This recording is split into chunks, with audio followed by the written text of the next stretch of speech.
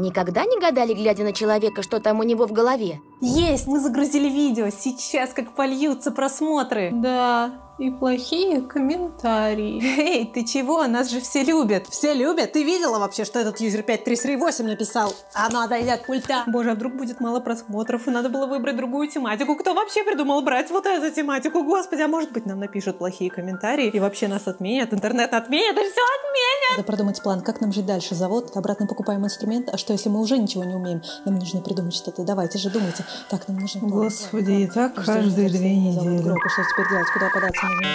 Это видео должно было выйти еще в июне, когда я только посмотрела вторую часть, но я решила подождать, пока, во-первых, посмотрит большинство, во-вторых, мультфильм выйдет в хорошем качестве. И если первого пункта я дождалась, то со вторым тут туго. Это затянется лет на 10. Но больше ждать я не могу, мне очень хочется обсудить с вами этот сиквел, так что на качество надейся, а сам не плашай, не судите меня, пожалуйста, я правда ждала, но... больше не могу. «Головоломку» я впервые посмотрела в год его выхода, и тогда меня особенно зацепил сюжет, потому что я находилась в похожей ситуации, как и Райли. Это переезд, новая обстановка, новый город и новые люди. Я обожаю психологию, мне очень нравится смотреть на эту тему видео, читать статьи, а посмотреть мультфильм, который визуализирует эмоции и сознание, это просто высшая степень блаженства. Вторая часть знатно навела шумиху в интернете, а также стала самым кассовым мультфильмом в истории, обогнав сиквел «Холодного сердца». И давайте сегодня обсудим этот бум 24 года, вместе поковыряемся в голове у Райли, так что скорее устраивайтесь поудобнее, берите вкусный чай и кофе или чего покрепче, и погнали. Ребятки, в связи с текущей ситуацией на Ютубе я настоятельно рекомендую подписаться на мои другие соцсети, это телеграм-канал и группа во ВКонтакте, дабы мы с вами всегда были на связи и не потерялись. Мультфильм с самого начала пробивает на слезу одним только саундтреком. Действие начинается с хоккейного матча, собственно, вокруг этого увлечения Райли и будут происходить все дальнейшие события сиквела. А сейчас встречайте команду Разума Райли! Радость представляет уже знакомые нам эмоции с первой части. Нас удалили! Вот именно! Печаль вошла в чат! Как мы можем заметить, печаль отныне активный участник эмоций Райли. Ее не подавляют, как раньше. Радость, наоборот, даже поддерживает грустную нюню в своей работе. За подножку Райли отправляют отсиживаться на скамейке, а в это время Радость рассказывает, что произошло в промежутке между частями. Она на минуточку. Лучшая в классе. И как быстро она вытянулась. Как же мне нравится, что у Райли есть прыщи, она сутулится, нелепо фотографируется и одевается, ну, как подросток, которым я когда-то и была. Ну, хотя, чё когда-то, у меня и сейчас выскакивают прыщи, я также сутулюсь, нелепо фотографируюсь. Подросток в душе всегда. Теперь она официально подросток. Мне нравится, что в первой части моделька Райли и вправду прямо ребенок ребенком. Ее спина еще не согнулась под тяжестью рюкзака, волосы не познали подростковых активно работающих сальных желез, и поэтому они распущенные и всегда красиво приглаженные, а поведение хоть и было скромным, но не неловким, как ее подростковая версия. Я не вижу остров семьи. Да вот же он. Что его заслоняет? О, это остров дружбы. Нормальный этап переходного возраста, когда ребенок отделяется от родителей, и друзья выходят на передний план. У подростков ведущий вид деятельности – общение, а сверстники – больший приоритет. Так, во второй части остров дружбы преобладает над островом семьи. И это не значит, что друзей Райли любит больше. Просто в подростковом периоде родители перестают быть авторитетом, а общение со сверстниками начинает занимать главенствующую сторону. Подросткам важно одобрение сверстников, а самое болезненное в этом периоде – отвержение. Подростковый период – это тяжелый случай. Гормоны шалят, все от тебя чего-то хотят, в школе там надо какой-то статус поддерживать, выбирать будущую профессию, еще и трястись на экзаменах. Боже, кто сейчас проживает подобный период? Держитесь, пожалуйста. Но знаете, один раз напрячься из-за экзаменов, хорошенько подготовиться, и дальше уже попроще будет. Ну как проще? Вы просто уже о другом будете беспокоиться. Утешила?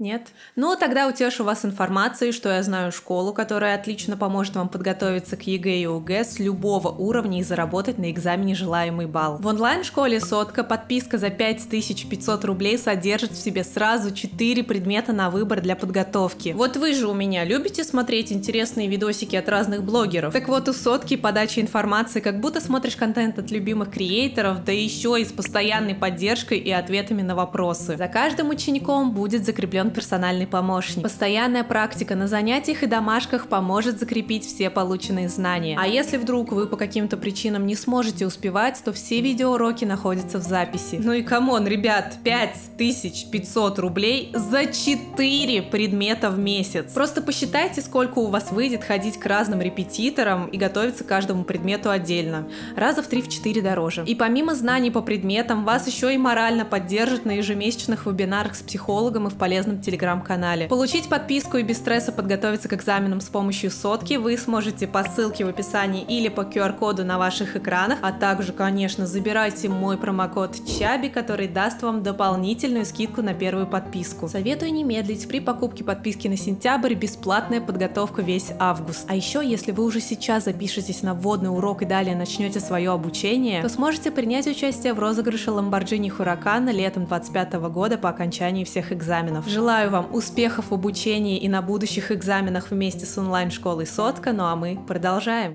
Все ее убеждения сплетаются в совершенно удивительную вещь. Ее самосознание.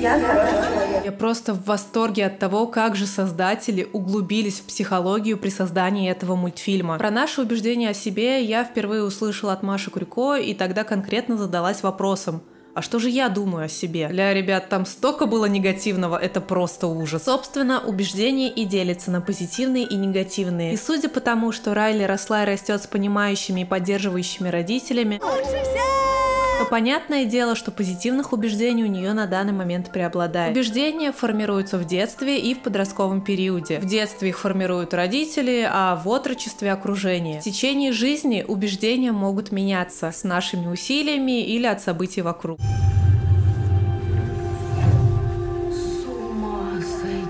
С папой мной гордятся. Родители горячо болеют за Райли, поддерживают в момент упадка и радуются любым достижениям. Отсюда у Райли сформировалась прочная нить в голове из положительного убеждения, которая помогает девочке двигаться вперед. В головоломке все убеждения сплетаются в единое дерево, которым себя характеризует сама Райли. Оно помогает Райли делать правильный выбор. Убеждения помогают в принятии решений, и если они положительные, то сеют уверенность в своих действиях, а если отрицательные — наоборот. Райли снова вызывают налет, и так как положительных убеждений у нее больше, она не сомневается, как действовать, и забивает победный гол. Девчонки, привет! Поздравляю с победой! Тренерка приглашает Райли и подружек на 3-дневный хоккейный сбор. Из-за меня мы сегодня чуть не проиграли. А вдруг я и на сборах сделаю что-то глупое? Тревожность еще не появилась, а как будто бы уже есть. Радость, видя, как воспоминание об удалении с игры гложет Райли, представляет эмоциям свое изобретение, которое способно отбрасывать плохие воспоминания в самую глубину сознания. И хоть из первой части радости вынесла урок, что все эмоции важны, значимость не самых лучших воспоминаний она не понимает. Негативные моменты в жизни существуют не только, чтобы мы занимались самобичеванием, но и чтобы вынесли определенный опыт.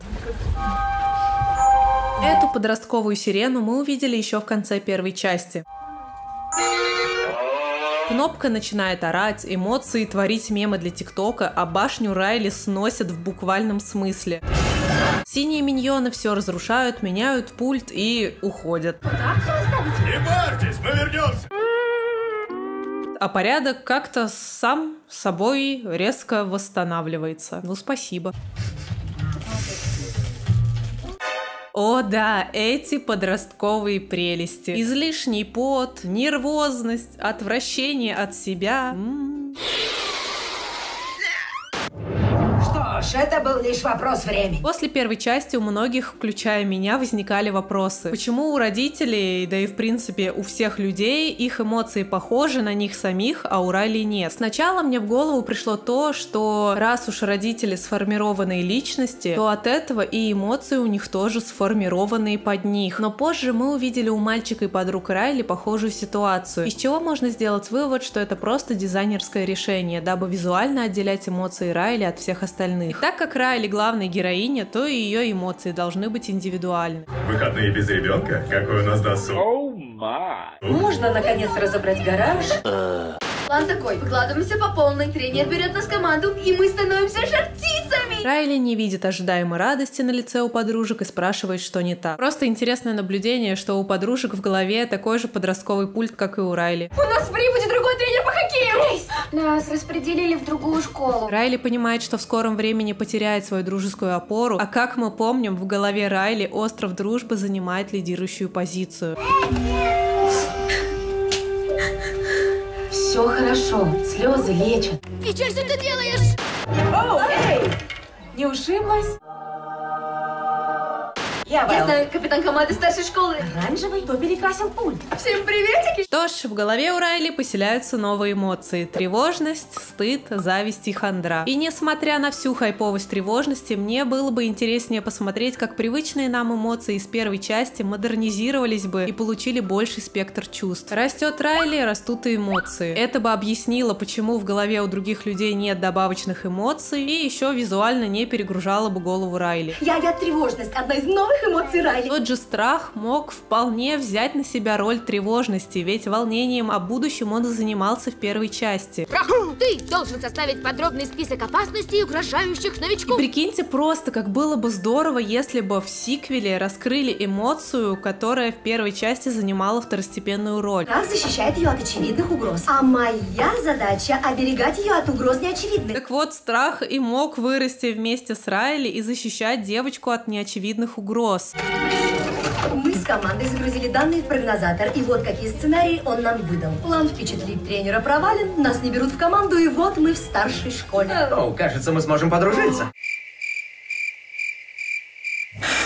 Я буду звать тебя Хани. Нет. Роль хандры могла спокойно забрать себе печаль. Вспоминая опять же первую часть, когда печаль не хотела двигаться и Райли тащила ее на своем горбу. За стыд отвечала бы брезгливость, что по сути она иногда и делала, когда беспокоилась о том, что Райли плачет перед крутыми девчонками. Да и сами эмоции, когда подчищали нехорошие воспоминания и говорили, как им было стыдно и неловко, когда они забыли чье-то имя и так далее. А тут мы забыли, как звать эту девчонку. О, да, это было супер неловко. Ну, справлялись же. Если бы это были гипертрофированные эмоции чисто на подростковый период, то избежали бы многих несостыковок, но... В конце нам показывают, что и у родителей в голове все это время где-то скрывалась тревожность. Ну ладно, работаем с тем, что есть. Но в итоге я поняла, для Райли полезна каждая эмоция. Сказала радость, и после будет удивляться, почему эмоция тревожности заставляет Райли тревожиться. О, какой вздор. Ну да, как она посмела. Помните день, когда мы все пришли в головной отдел? Ностальгия, это было секунд 30 назад. Та эмоция, которую и правда здорово, что сделали отдельно, и... Подождите, а ностальгия — это вообще эмоция? Вообще, раз воспоминания Райли берутся из специальной библиотеки, то ностальгия вполне логично могла находиться там и посылать шары с воспоминаниями в головной отдел в особых случаях. Но это уже просто мои предложения. Мне нравится, что ностальгии добавили розовые очки. Это отлично описывает «Раньше было лучше». Хочешь, я тебе тут все покажу и с девчонками познакомлю? Райли встает перед выбором: пойти за крутой чекулей в ее компашку или за подружками, с которыми вскоре предстоит расстаться. Благодаря тревожности Райли выбирает крутую тусовку, дабы за дни, проведенные в лагере, обрести фундамент для будущего существования в школе. Ты как, с нами сядешь? Далее уже радость руководит процессом, и Райли садится с подружками, бесится с ними, кривляется, за что получает замечание от тренерки. Радость? А чтобы вы не отвлекались, сдайте все свои телефоны. И снова радость наступает на те же грабли, когда не дает работать другим эмоциям, из-за чего Райли страдает. И если раньше радость задавливала печаль, не давала Райли погрустить о минувших днях в Миннесоте, то здесь радость забывает, что Райли уже не маленькая девочка и нужно брать себя в руки. Спасибо, не надо. Вообще... Смешинка в рот попала. Я знаю отличное лекарство. 30 дорожек, дамы! Ах ты, шайтаново отродье! Тревожность подталкивает Райли поговорить с Вэл и расположить ее на свою сторону, за что получает одобрение от других эмоций, кроме радости. Разок в одной команде, да? Да.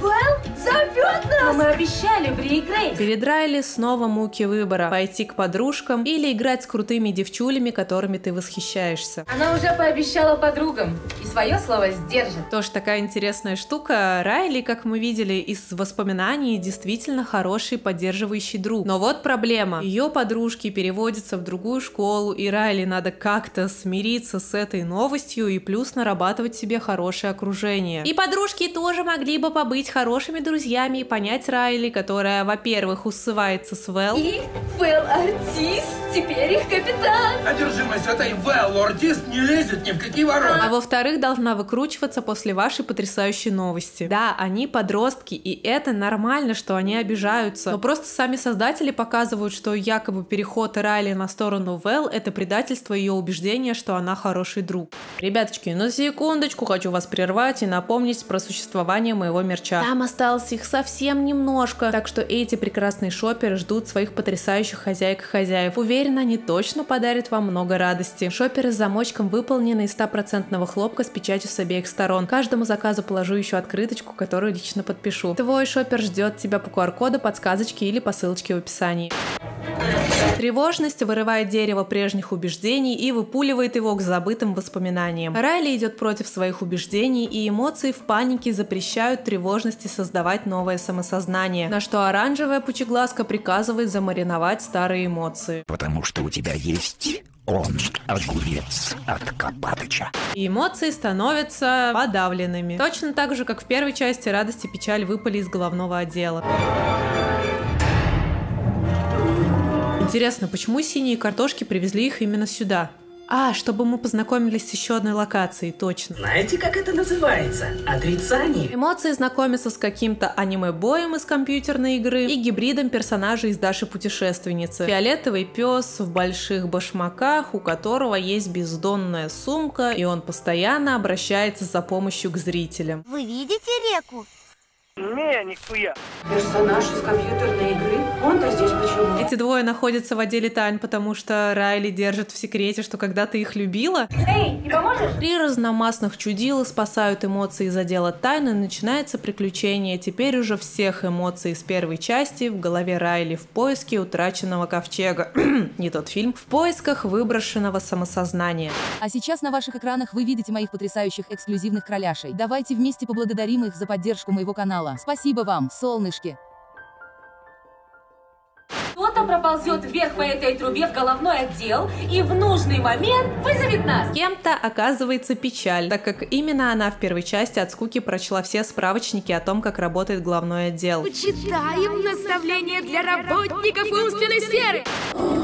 Зачем вставать в такую рань? Тревожность не дремлет, как и Райли, и чтобы попасть в команду Жар птиц, нужно много тренироваться. Мой педагог в колледже аплодировала бы стоя. Я вставала в 4:30 утра, чтобы приехать раньше и заниматься. Музыканты меня поймут. Это пиздец. Ух ты, это было блестяще. Блестяще — это когда всегда без промаха. Интересно, откуда у Райли в голове живет тревожность именно с такими убеждениями? Мама с папой гордятся ею, несмотря ни на что, а значит, это голос не их. Возможно, в этом как раз тренера и замешаны. Было бы прикольно, если бы мы ранее услышали эту фразу от приоритетных для Райли людей, и потом бы тревожность как истину повторяла подобное утверждение.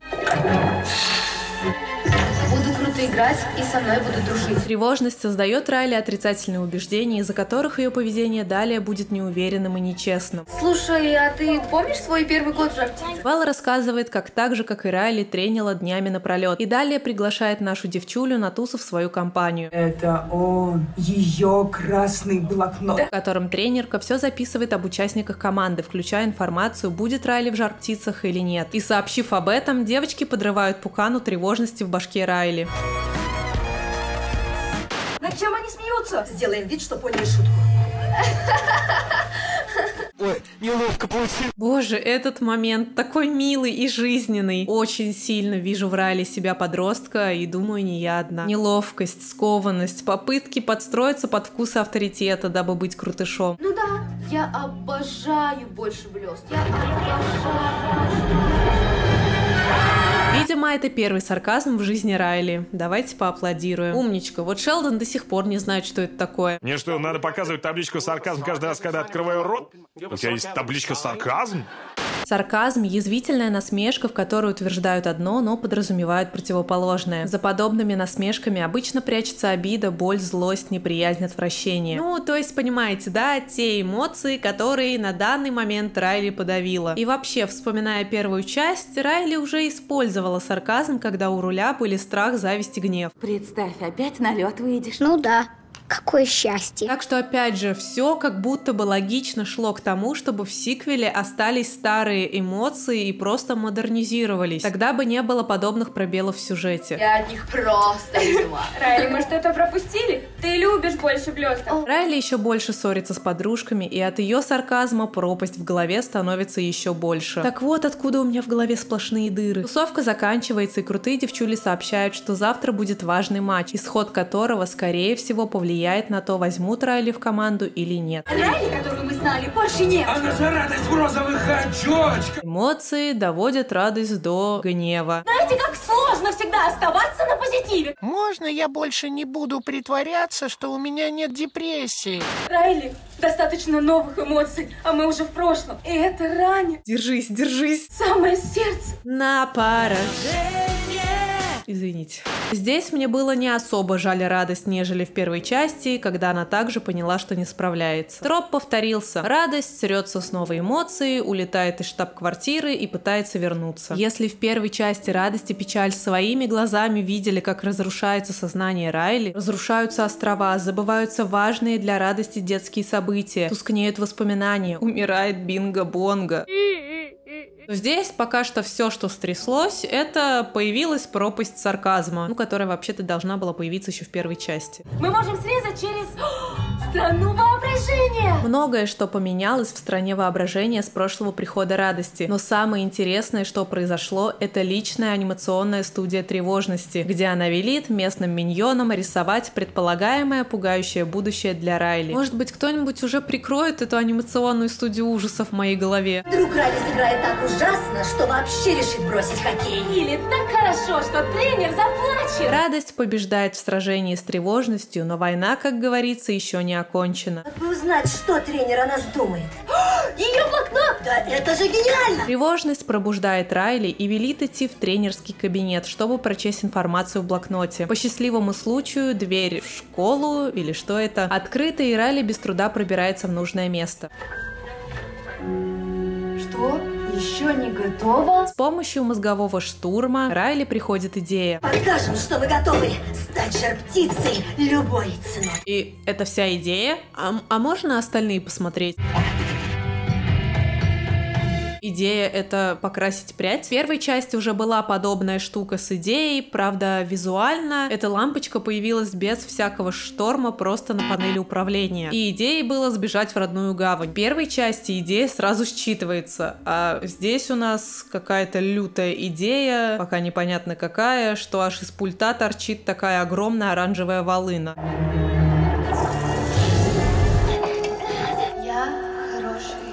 С построением нового самосознания старое потеряло силу. Я никуда не гожусь. А новое дерево вышло не таким, как планировалось. Ранее печаль удалось проникнуть в головной отдел, а оставаться незамеченной помог милашка Стыд. Получив приказ вернуть остальные эмоции, печаль жмет на рычаг. Но тревожность обрывает возможность старым эмоциям вернуться в головной отдел. У радости снова хэппи-хаус, она не знает, как остановить тревожность. Может, это естественно, что с возрастом все меньше радости. Скорее, больше тревожности. Одно другого не исключает. Просто салатный микс происходит, когда ты вечерочком сидишь, радостно наслаждаешься своими любимыми мультфильмами и сериалами, а в голове так вот, тихонечко пробегают тревожные мыслишки, что надо бы тут за коммуналку заплатить, где-то денег достать, много дел сделать, как-то так. Удачи тебе, Райли. Тебе тоже. Начинается решающий для Райли матч. Тревожность одна руководит всем парадом, и Райли также играет вне команды сама за себя. Если вспомнить, когда в матче в начале фильма участвовали все эмоции, то и Райли вела командную игру. Нам нужен гол! С такой агрессивной игрой Райли не замечает никого вокруг, кроме шайбы и ворот, и врезается в свою подругу. Андерсон! Штрафная скамья! 2 минуты! Взволнованность от случившегося, постоянный шепот в голове, что Райли никуда не годится, и всеобщая обстановка заставляют тревожность конкретно полететь кукухой, а Райли словить паническую атаку.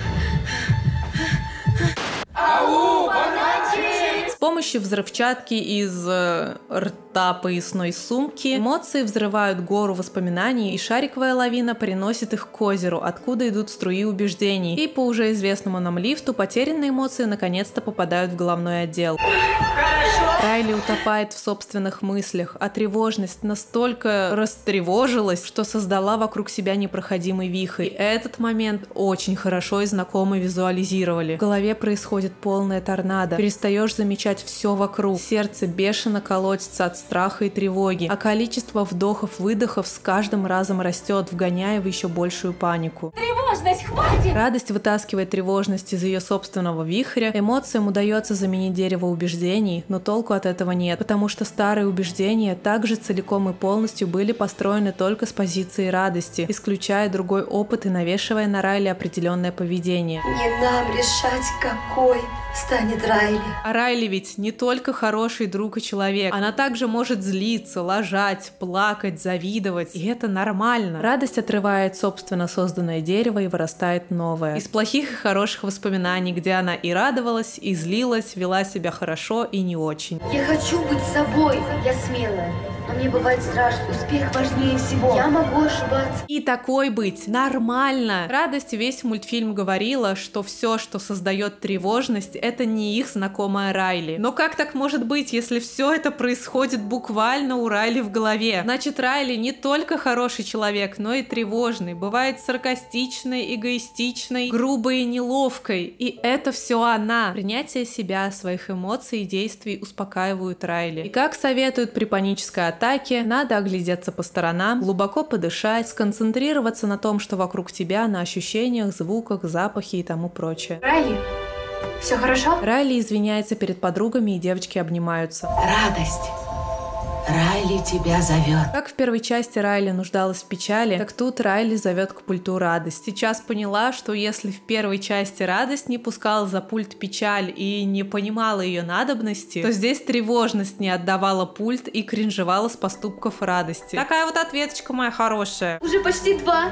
Тренер вот-вот выложит список. Что там по итогу, нам так и не сообщили, но зато мы знаем, что Райли поддерживает общение с подругами, активно общается с тусовкой Вэл, а ее эмоции научились принимать Райли любой. И на этом вторая часть головоломки заканчивается. Многие писали в интернете, что вторая часть не такая крутая, как первая, так как в ней затрагивается не настолько острая проблема. Мол, в первой ни хрена себе Райли из дома свалила, а во второй лишь в лагере своем пытается самоутвердиться. Пересмотрев раза 3 сиквел, пересмотрев первую часть и почитав разные статьи о возрастных кризисах, я поняла, что обе части касаются просто разных приоритетных вещей в том или другом возрасте. В первой части Райли сталкивается с кризисом 11-12 лет. В этом периоде ребенок становится вспыльчив и раздражителен, его поведение вызывает кучу вопросов, ведь детство уже закончилось, подростковый кризис еще не наступил, а кукуха уже постепенно слетает. И что происходит? Переезд и осознание, что все, что было важно для тебя в детстве, разрушается. Друзья находят тебе замену. Девчонка супер! Это что, вместо нас? Город незнакомый, и в школе надо заново социализироваться. Здесь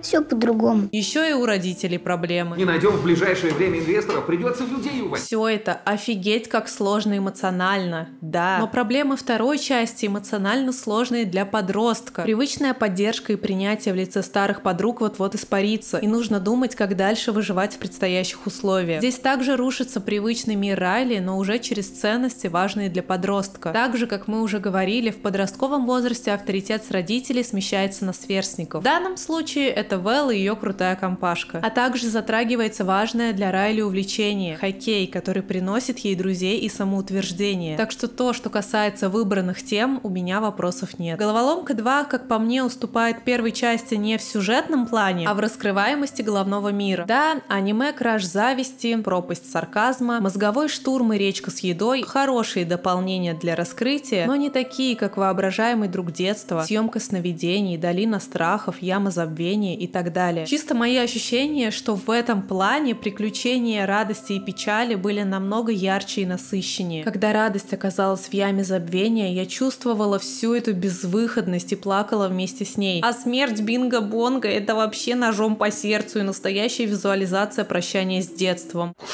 Shut the fuck up. Да, я все еще думаю, что нужно было просто модернизировать старые эмоции, и что первая часть вышла гораздо наполненнее, но это не значит, что сиквел плохой. Ну, для меня он чуть-чуть похуже первого фильма, но все равно классный, а главное, с хорошим и нужным посылом. «Головоломка» — тот проект, где я хотела бы видеть продолжение и где они реально уместны. Мне хочется увидеть романтическую сторону жизни Райли, ее дальнейшее взросление, поступление в вуз, свадьба, карьеры и так далее. И что в таком случае будет твориться в голове? Какие появятся острова? Какие убеждения или новые локации? Это очень крутое пространство для развития лора. А «Головоломка 2» у нас получает 8 Райли из 10. Пишите в комментарии, как вам этот сиквел, персонажи, новые эмоции, сама Райли, какая часть вам понравилась больше, мне будет очень интересно почитать. Напоминаю и настоятельно прошу подписываться на мои другие соцсети. Это телеграм-канал, там все новости, обсуждения, спойлеры, все остальное. На паблик ВКонтакте, где я дублирую просто весь свой контент и пощу дополнительно всякие косплейные фотки. И на Инстаграм, который также активно веду, пощу сторис, всякие рилсики и фотошки, так что буду рада видеть вас и там. Спасибо большое моим дорогим спонсорам на Бусти за поддержку материальную, моральную. У нас просто с эксклюзивами есть чат в Телеграме, где ребятки активно поддерживают все мои фото-косплеи, и это очень приятно. А также спасибо солнышкам, которых вы видите у себя на экране, и если вдруг ты